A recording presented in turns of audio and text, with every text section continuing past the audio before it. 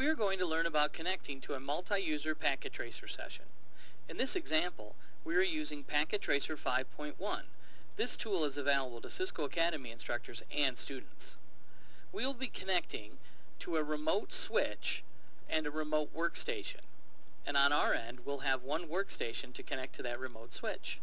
First, let's set up our connection to the remote session. Click on the Multi-User Connection cloud. Then click on the Multi-User cloud and place it in our work area. Next, we need to click once on the cloud and enter the data for the remote host. In this case, we are connecting to 192.168.0.103 and on the default multi-user port of 38,000.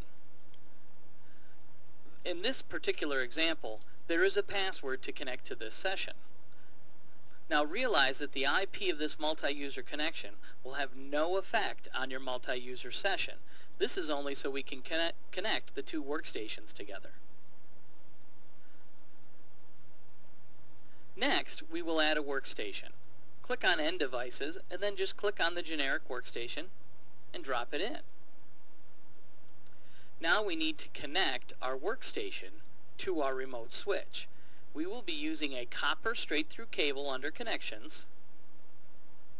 Click once on the workstation, and now notice when we click on the peer connection, we have all the 24 ports of our remote switch. In this case, I'm just going to go ahead and connect to port 1. Immediately our green connection light has come on, telling us we have connected, have power, and have a successful connection to that remote switch. Now to connect connectivity, I'm going to click once on the workstation, go into Config, and set a quick IP on the workstation so that I can test connectivity to the remote host.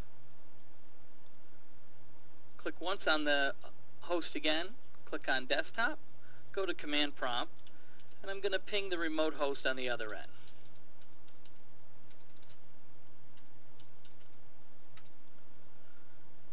These replies tell me that I have a successful ping and that my remote host connection is working.